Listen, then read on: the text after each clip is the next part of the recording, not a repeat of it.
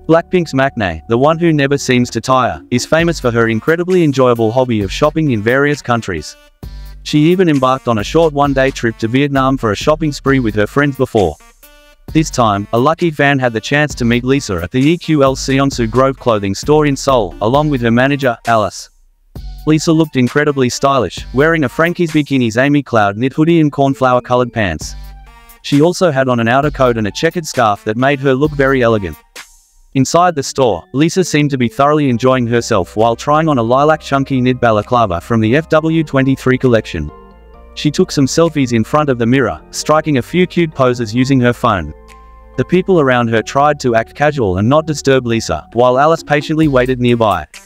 Miraculously, without much delay, we got to see the results as Lisa promptly uploaded her selfies on Instagram.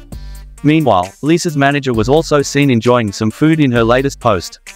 Perhaps after a tiring shopping spree, they felt the need to recharge their energy with delicious Korean cuisine. All these moments undoubtedly made fans very happy and delighted to see Lisa enjoying her beloved hobby. Lisa's fans are delighted to see her happy in moments like these.